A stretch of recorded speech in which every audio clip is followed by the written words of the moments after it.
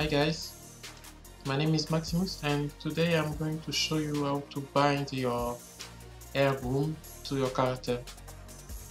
I've seen that a lot of people got like a lot of trouble how to do it. So I will show you a way that did work for me using the blueprint. Using the blueprint. And you don't need to do codings, you don't need all of that. No coding, just a simple way to save your character once and for all. No need to redo it again over and over again. No. Just do once and it works. So no further talking and let's jump into it. So first you need your character and an animation for your character. So this is our character. Sorry for the time, the delay. I mean, this is a character, and there it is. So you need to put in your scene. Then you need to create a sequence. So add a level sequence. Save it. So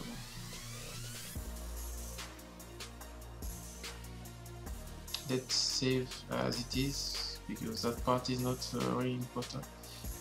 Okay, there is our sequence, and after that we go back to our character, and with our character selected like this, we create a blueprint. Just leave it as it is, select, and done. Okay, there is our blueprint. So now what we need to do is, first I forgot one important thing. Let's leave our blueprint and let's go back to our character. So you need to go with your character, the folder for character, like this, search, and this is our character. First, get in the character. We get in the character, and under the skeleton tree, we need to look for the head. There is the head, and create a socket. There is our head socket. Okay, after created our head socket, you need to save it and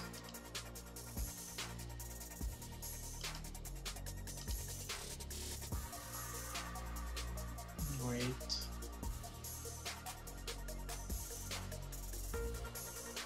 After save it, we can go back to our blueprint and add our component, the groom component.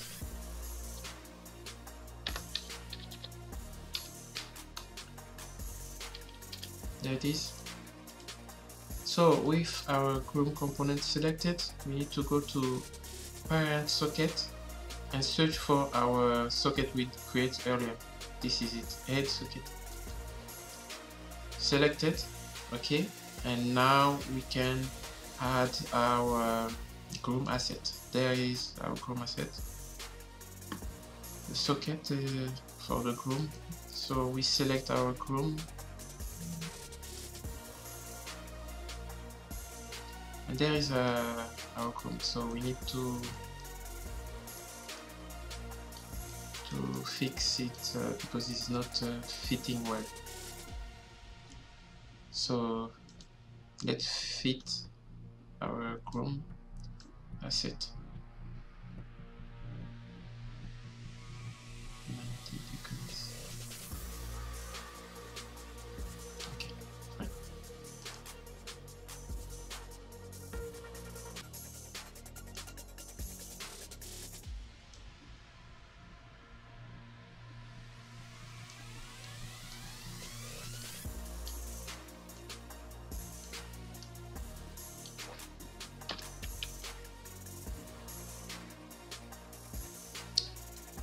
Okay, let's try to do our best to fit this in.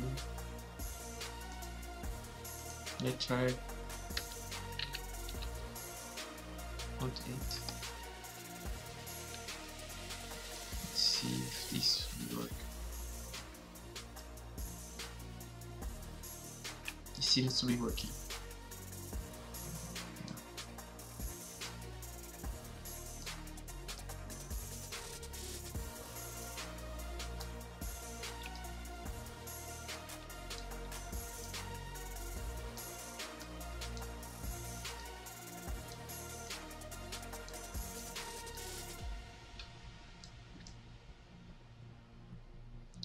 Okay, perfect. Let's try like this. So after you fit your air, so you compile and save it. If you need to change the air color, this is the slot.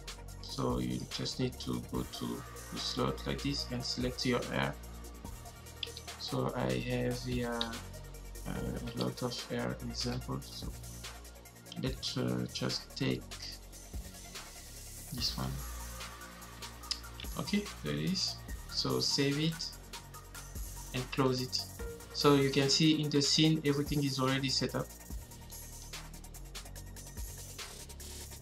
So now the more important thing is to try if with an animation it will go well.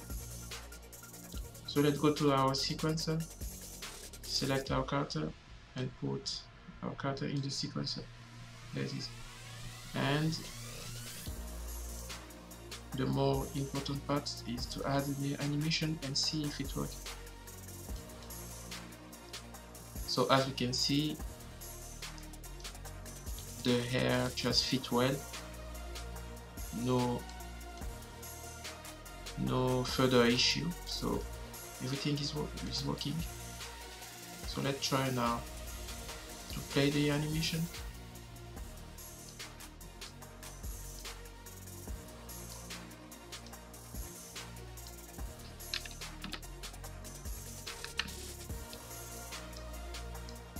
Okay,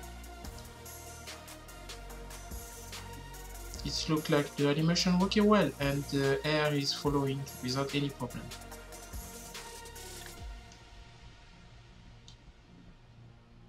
Okay, this is how you can add your air groom without any kind of issue. This method is for people who are doing animation or sequence using the sequencer. So I don't know if it's going to work for people who are doing coding part, like for games. Maybe, I don't know, I'm not sure, because me, I'm just doing the movie parts, if I can say that. Okay then, this is all I was going to show you, and if you have any other question, just feel free to ask me, and don't forget to subscribe my channel, and thank you for watching.